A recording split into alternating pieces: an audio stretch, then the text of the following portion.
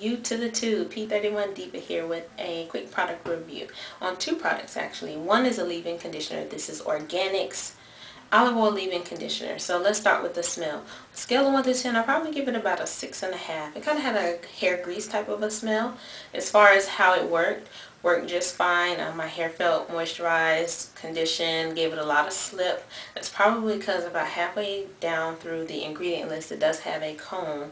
It is phenyltrimethicone, so if that's of importance to you, please note. It does have a cone in it from my knowledge. Extra virgin olive oil. Worked like it said it would work. It didn't leave me with any flaky scalp or white residue in my hair that didn't dry clear. Would I buy it again? Yeah. Can I say that this is going to make it into my favorite products? Probably not. I don't dislike it. I just can't say that I was so moved by it. But it worked like it said it would work.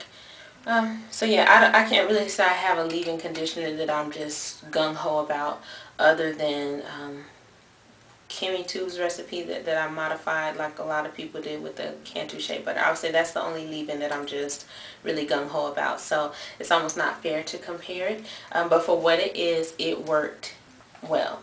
I would say that. So I'm not gung-ho about it, but I'm also not knocking it either. I'll use the rest of the bottle with no reservation. And I think I paid $3.99 for it at my local beauty supply store. Now, second product is the Organic Root Stimulator Lock and Twist, Organic Root Stimulator Olive Oil Smooth and Hold Pudding. The consistency is pudding-ish. Think a heavy yogurt type consistency. Smell, on 1 to 10, I'll give it a smell maybe about an 8.5. Smells nice, kind of fresh, clean, not overly fragranced, which I appreciate. That I don't like to smell like a flower or fruit or any other thing like that in particular. So the smell I liked. It was a neutral smell but a very clean smell, if that makes sense. It says moisturizes, shines, and holds. Yes, yes, yes, and yes. Moisturizes and shines. I did my hair today, so but this is the result. And I did my hair probably at this point about 6-7 hours ago. So loved the results of my hair. Now it's not a hard hold. It's not going to be, you know, crunchy. I can move my hair without any product. Problem. It's not crunchy. So a hold.